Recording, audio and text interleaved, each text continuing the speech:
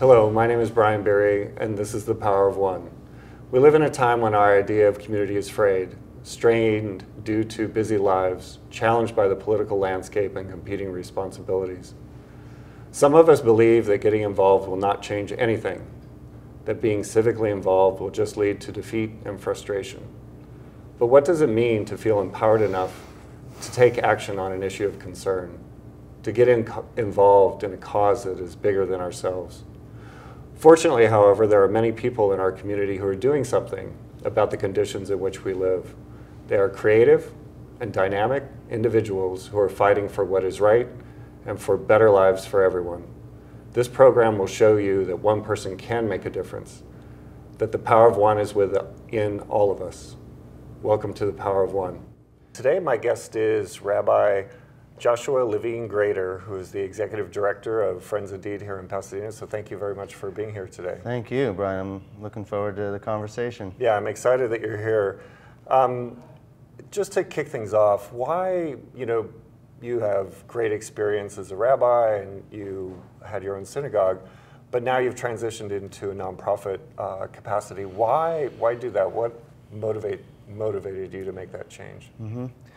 So yeah, I spent 17 years as a congregational rabbi, and I was looking to do something different, a little bit different pace of life, but I've always been passionate about social justice and had been involved in homelessness and hunger issues, and it was a natural fit to continue to be able to lead and work with a team and to address a serious issue that I care about deeply, and that Friends Indeed is the fact that it's a religious, interfaith, faith-based group was also what drew me to them particularly. Well, when we talked a week or so ago, you mentioned that you had a little bit of a break or sabbatical in between the two, and that you did some volunteering, and that I think that at least in our discussion, that was really impactful to you. Can you talk a little bit about the volunteer you did and how it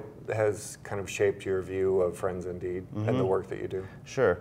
Yeah, so for several months, once a week, I was volunteering at Union Station at the Adult Center during lunch for a few hours, and sitting at the desk, the front desk. And so it had a variety of interactions, answering the phones, talking to the guests, trying to help find mail. Lunch was being served, and the wonderful volunteers serving the lunch, but oftentimes just being present with these folks and helping in the best I can, staying out of the way of the staff, but to see for those several hours, the critical need of the people coming to eat, and the diversity of people. And I never knew, some people you would say they look homeless or whatever, but some people, he's just an older gentleman who's hungry. And so,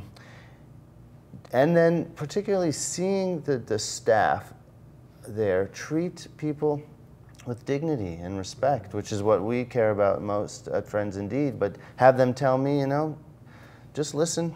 They're going to tell you stories, they're going to tell you, and just, okay, all right, Mrs. Jones. But never belittling and never, okay, just really amazing. Yeah, can you think of any stories off the top of your head that you think were powerful or transformative for you? Or? So a couple of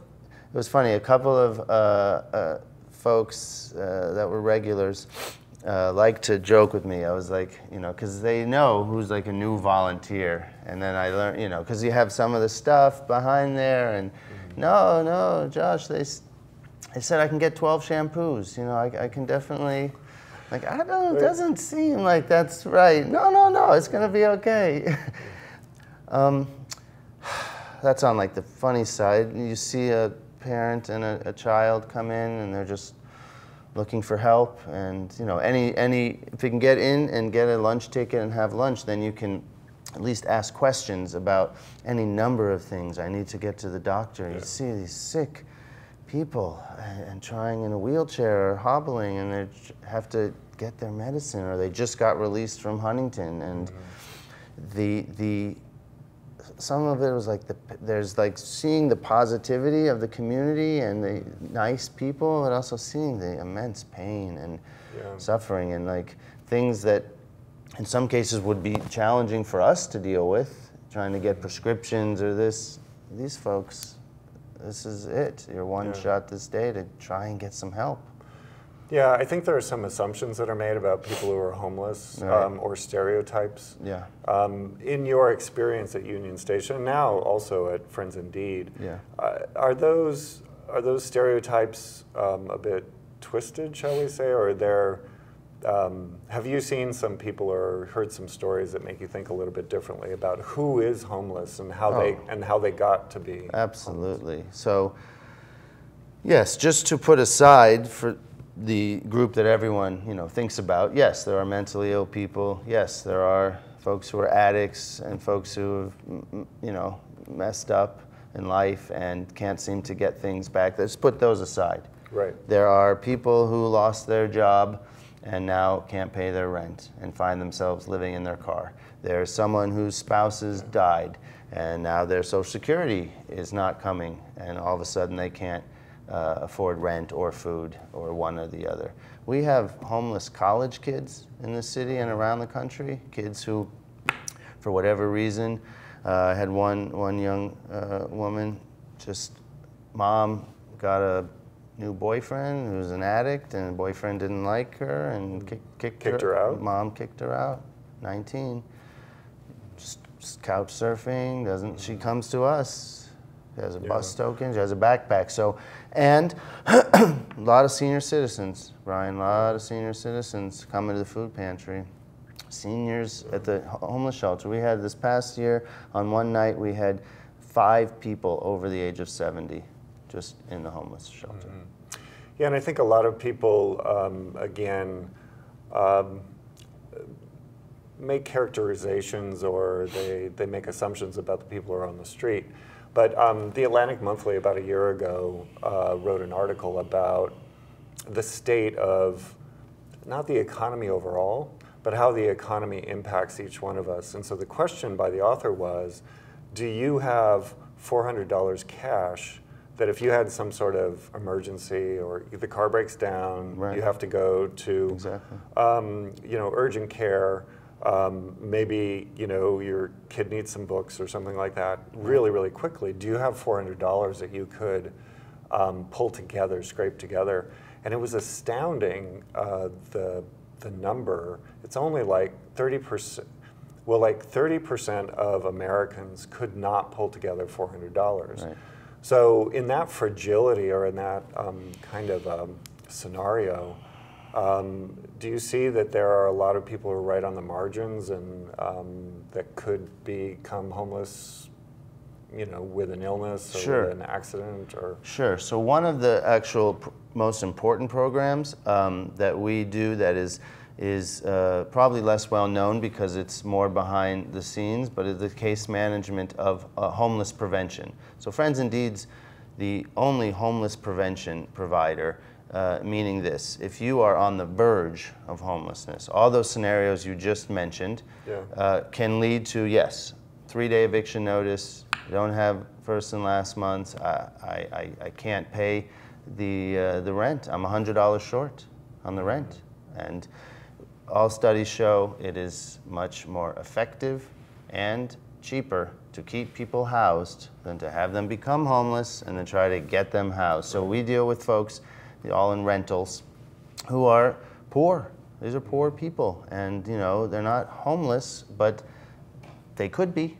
They're not like, they're hanging on day by day, right on that edge. And so we are ramping up our homeless prevention, and some of the monies from Measure H, which maybe we'll talk about, is for that. And it's because we want to keep people housed. That's really critical. And so we're ramping up our case management and able to help, and hopefully not just, that's what we've been doing up till now, try and help you out with whatever little bit or a little bit more that you need for this 1 or 2 times. The goal now is going to be to do that, but also expand the case management. So we work with people. Are you budgeting? Are you able to manage so you can sustainably be housed, and introduce them to our services. You come to the women's room, here's the food pantry, you can subsidize, so you can subsidize because you get free food, and then you can have that money for rent or for medicine or something. Let's go back to, and I think the prevention is really, really important, because if you can stabilize people at least a little bit, and there are multiple ways to do that. I think some churches, they pool resources and they've tried to prevent people when they hear of someone losing a job. So maybe it's some bridge money to keep them going. Exactly. But let's go back to the homelessness issue overall in a couple of areas. One is, it seems like there are more homeless people on the streets all the time, or at least certainly in Pasadena when you go to Lake Avenue and the freeway, the 210, or Old Pasadena, it seems the Playhouse District, seems like there are a lot of people. But I do know that the homeless count has indicated that there's been a drop. So, but the public perception is that there are more folks on the street. Why do you think that there's a discrepancy between the two of those? Sure. Primarily because the development in Pasadena is happening at such a rapid pace. We're building huge, on Walnut, huge condominium complexes, huge townhouse complexes. Those places were in the past where these folks would sleep or encamp or be kind of out of sight. Maybe they're out during the day doing, either asking or whatever, standing on the corners or doing the different things to try and get some money. But now, with all this development, these folks are forced to be out at the bus stops and in the park and in different locations with your big shopping carts, so there's no place to stay, or in the parks. And so that's right. So it's when we say numbers are down, which we're doing okay in Pasadena. At least locally. Yeah, locally, Pasadena. I want to ask you about LA County in a minute. But, perception-wise, yes, it seems like there's more people, because the unsheltered, the chronically homeless, it's been a kind of a steady to a little bit rising number. Because if you could be homeless but couch surfing, or you're in a shelter, or but you're unsheltered, is what we're seeing. Chronically homeless. So it's more visible now. Yes. So might not be more people, but you're seeing them more out in the open, because they're losing. It's 2% vacancy rate here in Pasadena, and so we have a hard time housing, and we're building such giant things, the little alleys and areas that they might have been staying in. We could talk a little bit about affordable housing, although I'd like to keep talking about homelessness. But in all of those complexes that are being built, is there, as far as you know, are there affordable units in those? I don't have exact numbers. I don't want to misquote or say, but there is, like I said, 2% vacancy in Pasadena. There are, other than the permanent supportive housing operations that we have that Union Station runs, there are units here of affordable housing here and there. There are growing numbers. It's about the developers and the landlords being willing to take a Section 8 voucher. We have a backup of Section 8 vouchers. There's a waiting list. Yes, and it's hundreds of people. Yes, and so we don't have enough units, and it's been a challenge to get in those units. You can either offer affordable housing. There's an in lieu fee in the city. This gets more into the weeds of like the policy of what the developer can do. Housing department will say that developers are providing more units, but even if we need like thousands of units to not just the homeless, but or at least a couple of hundred units to make a substantial difference. And when you can rent. Now, there's no law that says the city council has talked about, can you demand that you have to have affordable housing? Because if I can rent the unit for $3,000 a month, why would I do it for $1,200? Yeah, well, that goes back to a social justice issue, and so I think it's philosophical. Yes. But if we're talking about a community that cares about all of its residents, then you would, I think, try to push a little bit harder in that arena. Yeah, we need some pressure. But the reason why I was asking about the affordable aspect of it is if you have people who are right on the margins, but they're paying market rate, that makes it more difficult for them to survive. We have one of the highest rental at least in LA County. You mean cost-wise? Mm-hmm. Yeah.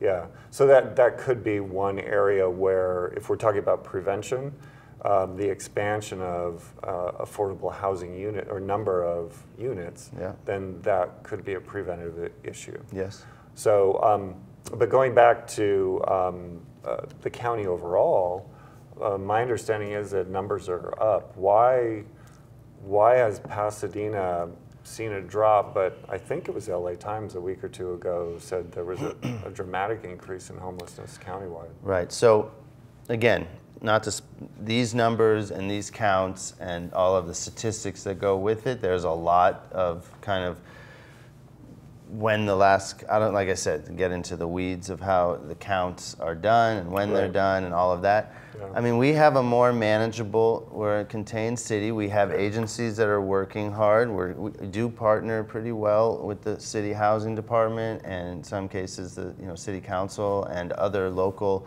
agencies to try and make a difference. And we have our own continuum of care, which is kind of the HUD established it 7 or 8 years ago, that cities have these, where the homeless and affordable housing and helping the most vulnerable is in a city department. And so we have our most, except for Glendale, Pasadena, and Long Beach, everyone else is at the LA city county continuum of care. We have our own and so we have what exactly is continuum of care? It's a coalition of different agencies. There's the faith part, there's the housing part, there's developers, there is people working together, faith communities and community partners to channel funds into the community for mental health and for homelessness and for housing. So if I were a person who entered the system, like if I went to Union Station, what you're describing is sort of a wraparound service provision so that I could deal with maybe if I had anger management issues or addiction issues, those could be taken care of as well, so then ultimately I could be housed. Try to do that. Different agencies work together to provide as much as support as we can. Yeah, great, that makes a lot of sense. So let's talk for a minute about Measure H, and what are the implications for Measure H in Pasadena and in particular for Friends Indeed?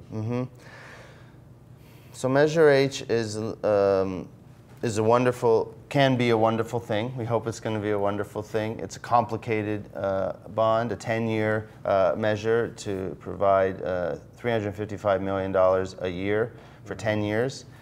Around homeless services. It's the quarter-cent sales tax that was passed by the voters. Rolling out any sort of major project like that through the county, the board of supervisors are essentially in charge of that money, distributing that money. There's been dozens of summits and meetings, and the board is set to vote on June 13th about how it's going to unroll and where we can apply for funds. Pasadena is, because we have our own continuum of care, it's a little bit more complicated that we could get our own funds. At this point, there's still negotiation as we're on this show right now.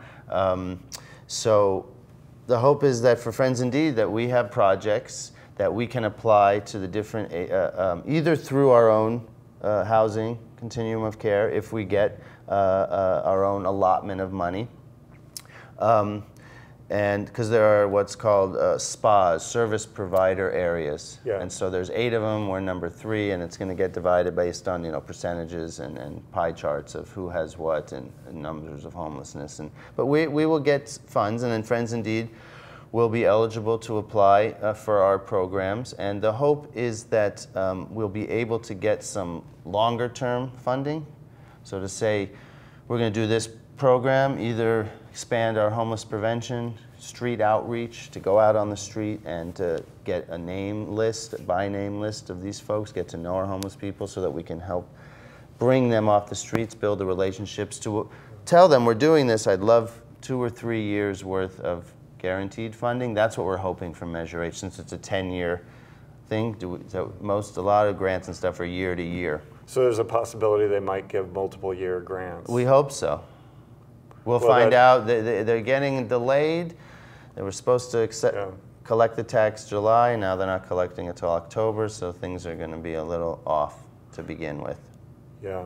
So you have, I think, a very creative idea, and you just mentioned it, but I was wondering if you could go into a little bit more detail about this whole notion of outreach workers in places around Latin America. There's a health promoter model, or promotores de salud, and so they are trained individuals who, in healthcare, and they actually go to people's homes and they interview them, talk to them about their needs, and then help them to navigate the system, and then either go to a clinic or maybe even bring another healthcare professional to the house. So what is your hope for, or how is the outreach worker program going to be designed, and what do you hope it will accomplish? Great. So yeah, this is, I mean, it's not, we're not making this up, so I don't want to say we're having a creative idea, but we're taking a best practice. Well, it's a best practice. That makes sense. To go out on the street. We hope to get some grant funding and hopefully some matching funds we need with it to hire outreach workers, potentially 2 of them, to go onto the street. Their full-time job is to go around and to identify, first of all, homeless pockets, because we have places in our city where there's some gatherings that we know about on Mentor, near Old Town, near the Target in Colorado. There are some pockets over near right by the Salvation Army. Salvation Army, yes, little encampments. And so to begin to develop relationships. What I've learned, Brian, in the last 5 months that I've been doing this, is that the idea that someone comes up to you on the street and says, Brian, I'm Josh, I'm an outreach worker, we have a apartment for you if you want to come with us, and we could maybe get you housed. And everyone just thinks, oh, of course they're going to go. Well, who wouldn't go? Who wouldn't say yes? There's a lot of mistrust of folks on the street. There's a lot of people who have been on the street years and years. Some people say, I can't imagine living alone. This is where I live. And we have to, these are human beings, some with mental health challenges and some just don't trust. And so the outreach worker builds relationship. The outreach worker is going to hopefully spend time every day getting to hopefully all the people, in our case particularly the women, 91 unaccompanied women, get to know them and hopefully get them on a list, our by name list, eventually to feed them into what's called the CES, the Coordinated Entry System, of which Union Station is our provider. They take them and they coordinate all the agencies that they would need to go through to get housed. And then our outreach workers go back, and as soon as we can get someone, we get them intaked and then pass them to Union Station to hopefully do the navigation. Yeah, great. It sounds like it could be very, very effective. A couple of years ago, I went out with the HOPE team, which is the Pasadena Police Department's outreach program, and we walked. And the county has teams. There's outreach teams through the county, and people. It's really working to help. Yeah, but your model will be slightly different in that you're going to be creating trust with those individuals and going back over and over again, and because I think the other models are slightly different. But we went to the intersection of the 134 and the 210 freeways and the 710, and in those planted areas, there are significant numbers of folks who live there.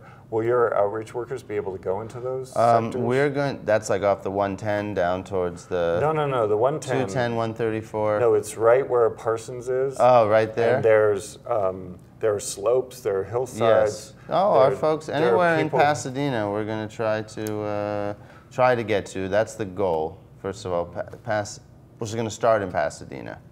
Yeah, but we will be asking for anyone that that we start to learn about areas to make sure that we touch. That's great. I think it's an area where there are a lot of people who are living. Okay.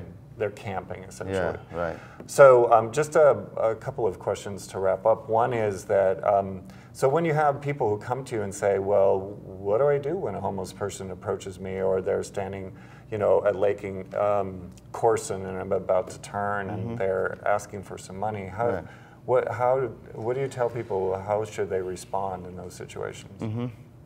So yeah, I think that's one of the biggest challenges we face, and I would like to help everyone that I see, and a couple of things. I'm not a person who is going to say, and I could be faulted for this, that if you give them $1, or if you have something that's a bad thing, because these folks, I'll tell you a story. I gave someone, just an older man standing out, I gave someone $10, and he started praying for me, and he was so gracious. And this is $10. So I'm not against the money. I would advise having a Ziploc freezer bag of supplies, of all the toiletries, the little travel size, some socks, underwear, bras for women. Those are always needed, and some granola bars, and have packages. Hand that to the person when you're driving off the freeway. They will be most grateful, because the things we take for granted, shampoo, toothpaste, mouthwash, soap, all those things. And at the base, if these people feel invisible, even if you don't have anything, and you're stop, hey, God bless you, hang in there.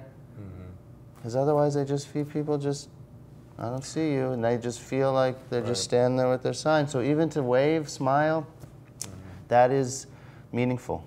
And that's another social justice issue. When you dehumanize people, then you can do pretty much anything to them. Pretty much. And so the humanization of the homeless, to recognize that they have value in our community, I think that's really, really important. Right, and at Friends Indeed, that's our mission, to have people, when they're there, feel dignified and respected, and try, like everyone else, to just feel like a human being.